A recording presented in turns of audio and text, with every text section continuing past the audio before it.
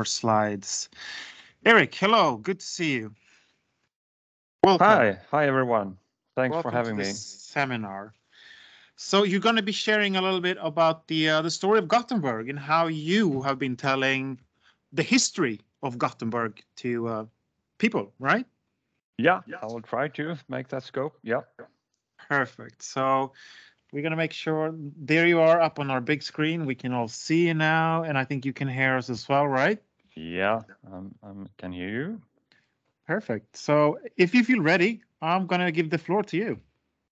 Thank you very much. I'll start sharing my screen. Can you see my screen now? Yes. Yeah, that's perfect. Once more, thanks for having me. How this previous presentation was very interesting. I hope also my presentation could be interesting for you. I'm going to talk about Virtual Gothenburg, which is our name for our development project concerning digital twin for the sustainable city of Gothenburg. My name is Eric Jeansson. I'm a product manager for Virtual Gothenburg and also what you call a geodata strategist, working with geographic information in all kind of processes within the city. The image you can see here in front of you is actually a part of our digital twin. When we used it in our 400 years anniversary, which is actually this year. And in this summer in June, we had a large event with a large concert with great tent. You can see it in the blue. A huge party area in the central city of Gothenburg. And we actually planned that area in the digital twin. I'll get back to you with that case later. But I'm going to start with a little prologue from work with our history of Gothenburg. I don't know if you know about the history of Gothenburg, but it was planned by the Dutch, and the first city evolved at 1621, you can say, at the 17th century. And we have actually made a digital twin, you can say, a historic model, 3D model of the historic Gothenburg. And we started, this was in collaboration with City Museum. We started with maps from the beginning. Here you can see Gothenburg at the right of the map. We have different kind of materials, different maps, very good quality of the maps, as it was architect from Holland, which made the maps, a map from the different defense constructions around the central city. And we digitized those maps, like building different parcels, and then we made a 3D terrain of it.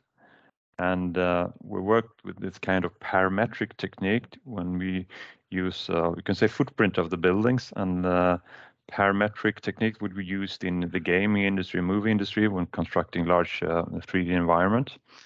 And we can make different variations of the buildings in the city, as you can see in those pictures. And when we place them in the different parcels, we got this kind of start of the historical city. And then we used the gaming engine, the same engine that we if you play Fortnite, Unreal Engine, and put the 3D model in the gaming engine. And then we have the 3D model that you actually was like a game that you can walk around in. And we developed a lot of images, and you can see some here. And we have also the fortress, Nya Älvsborgs fortress, the entrance from the sea. It's actually looking the same today at present time as it did when it was constructed. I don't know the exact year of the construction of the fortress, but it's one of the pieces in the model. And this was actually a project within the 400 years anniversary of the city. So If you go to the City Museum in Gothenburg and look at the exhibition Göteborgs födelse, the birth of Gothenburg, you can actually see a film which is made from animations of the 3D model, and you can also see this with the glasses, virtual glasses, Oculus Rift. That was a start. Was working with this parametric technique, and we have used the same technique constructing our digital twin of the present environment of the city of Gothenburg. But why a digital twin then? We saw that we have those societal challenges like the climate change. It was an ongoing pandemic when we started. We are a segregated city. And we are building, we have a huge exploitation in the central parts in the city, and new transportation needs, and a lot of data, a huge amount of data within the different departments of municipality, data that we can work with in new ways. And we thought that building a digital twin could be one way to handle those obstacles on our sustainability goals. So we started project developing a digital twin for more efficient planning, control, management, and experience of the city to get a better understanding of these challenges, so we could get some kind of consensus. As is in a political organization, we have to have some kind of consensus to take the right decisions, to make actions. We are investing a lot in digital twins for the city, or in West Sweden. We have DTCC, which actually is a part of Chalmers University. They are performing research in digital twin for cities, and we have a lot of other projects. Among others, we have Virtual Gothenburg Lab, which is a test bed for exploring new ways of work with the digital twin. So it's a lot of things going on concerning digital twins. And we also see that we say every department, all parts of the city, all departments could actually work with the digital twin, from urban planning, of course, but also business and labor, healthcare, safety, education, learning about the city, its history, its development and the future, democracy, and engagement of the citizens, the community, but also culture and leisure, say virtual concerts, and so it could be one example. We have seen that we have these 9 benefits of the digital twin that we're working with. First of all, climate. How can we make steps to being a climate neutral city in 2030? How can we work with resilience, for instance, climate change adaptations of the city? Urban planning, of course, making scenarios of the future city. Maintenance of the city in a smart, effective way. Tourism, how can we present the city, and how can you visit the city before you actually go to the real visit? And pre-site visits for different events and so on. And innovation together with companies and the business industry regarding sustainability. Learning, as I said, how can we learn about the city in the schools? And democracy. And finally, branding, putting Gothenburg on the map as perhaps the most innovative city in the world. How can we make that happen? But what's a digital twin then? Of course, it's a visual representation or something, but it could also be a representation of the function. But to be a digital twin, you also have to connect information to the 3D objects in the digital twin. And that information could also be sensor IoT information, which describes what happens in real time. And you can also work with the AI to perform analysis and visualization, also to collect data to the digital twin. And you can also talk about different time dimensions. We have the present data describing the city. We have simulated data, which actually is when we work on urban planning or strategic planning of the city, making scenarios of the future. We can work in the real-time dimension. It's more like what happens now, data from sensors, I said, and perhaps a more timeless dimension, experience the city, the history and the future. Okay, what are we doing? We are building a 800 square kilometer digital twin. So it's a huge area. We do this mainly by building a semantic, we call it, or parametric model. If some of you work with GIS, Geographic Information System, it's the same principle. We have, for instance, footprints of the buildings, and we have objects from geodata from our different departments forming this kind of 3D objects. We can also work with this kind of photorealistic model, but that's more like a static model. We use that kind of approach as well, but our digital twin, Virtual Gothenburg, is more the semantic one. And we use data that we already have in our departments, and then we transform that, you can say, in this kind of parametric modeling, and then we use Unreal Engine and other tools for presentation of the data, and then we can use it in different applications. And here you can see one example. So to the left, we have the 3D model, and to the right is an aerial photo of the same area. So it's quite the same information yet that you see in the 3D model as we have in the physical real environment. And here you can see an aerial view of the 3D model. This is, we call that Evenementsstråket, a street in central part of the city when we had the arenas and so on. And here example how the digital twin looks like now. It's quite more, we're working on the photorealism and building more realistic streets, as you see in this picture with the paintings, and you also see trees, which actually are the same trees as in reality, the same spot and the same species actually.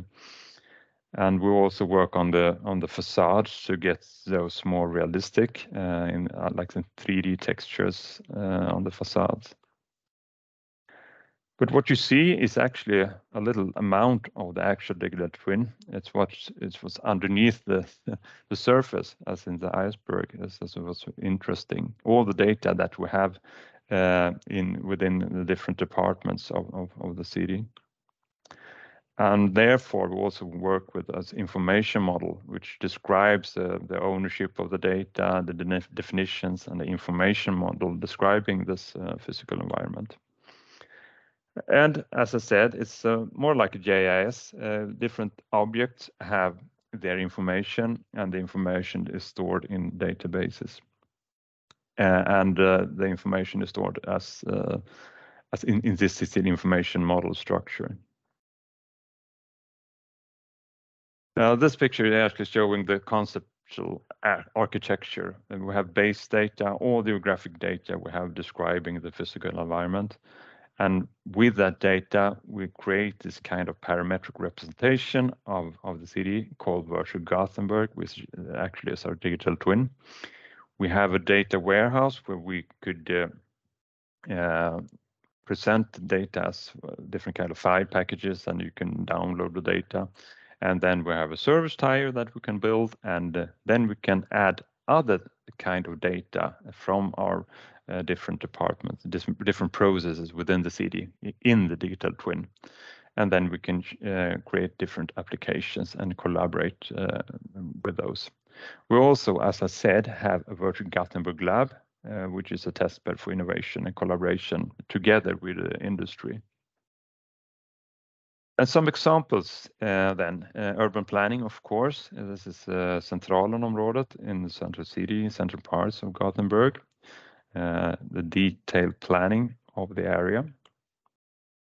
We also work a lot with the climate change, of course. This is a scenario, how the city could look like in 100 years to come, when we have a higher main sea level of perhaps 1 meter, and also added a storm occasion with additionally 1.5 meter. Then we get 2.5 meter higher sea levels. And this is a animation or presentation how the city could look like if we had that occasion. And of course, we must avoid this and build different kind of climate change adaptations, like this huge gate to the sea. This is one way to protect the city in the future. We also have made this kind of scenario from heavy rain or skyfall, you could say. This is a 100-year rainfall and a central part of the city called Linnégatan. And this actually could happen when we have this kind of heavy rain in some area, small area of the city. The water can flow with so intensity and energy, so which actually could move objects like cars in the streets. And we have seen that some days ago. We saw it in New York. We have seen it in Europe. We have in the summer. We saw this in Norway and Sweden. So this is what we're standing in for when the climate change. So we must adapt the city to it. We also work with, this is the case from Virtual Gothenburg lab, when we have worked with a very well-known car producer in Gothenburg. Perhaps you can guess who. This is one way to test autonomous vehicles in a virtual environment. Of course, you can't do this in the reality. You must start with the virtual environment for testing those kind of we say autonomous vehicles. You can see here how the cars interact with pedestrians, and we also work with I don't know if you hear the sound, do you? Which we work with the sounds in this animation. So to see, that's a very important working with this kind of vehicles, how it sounds.